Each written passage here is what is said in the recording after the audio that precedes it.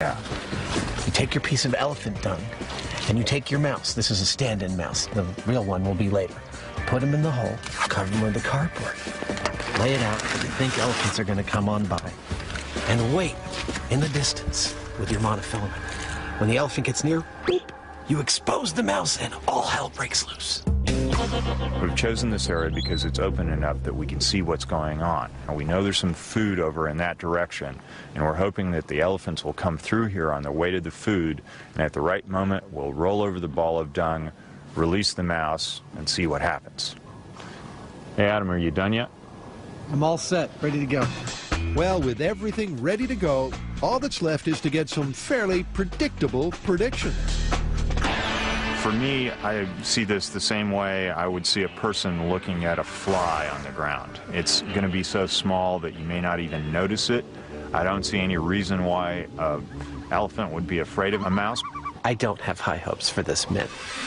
With the sensible money on the no reaction theory, it's go time.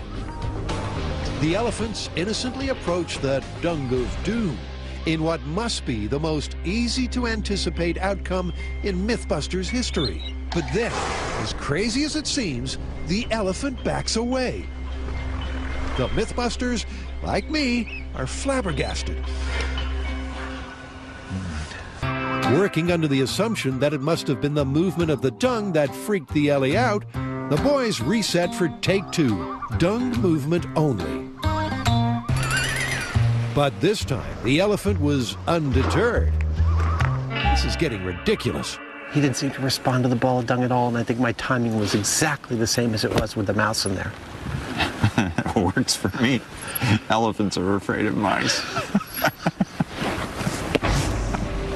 Not only was I totally wrong in the first test about the elephant not reacting at all to the mouse, but after it happened, I was sure that it was the dung moving. I was absolutely positive that it was the dung moving. So we do another test, the dung moves, the elephant doesn't even notice. It has to have been the mouse. Working on the basis that science is repeatable, the boys are going to retry test one to see if they still get this incredible result. All right, let's see what happens. For the final time, the elephants approach. And lo and behold, in this David and Goliath battle, David wins again. He definitely seemed to take notice of the mouse, like it was a significantly different thing than just the dung.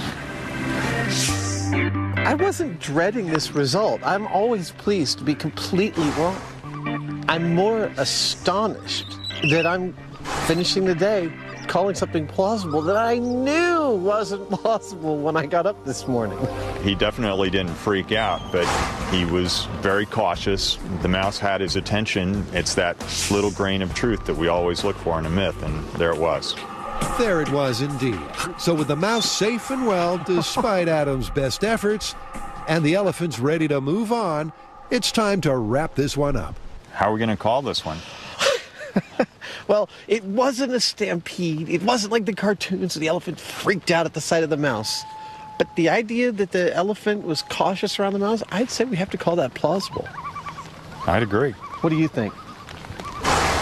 Hello.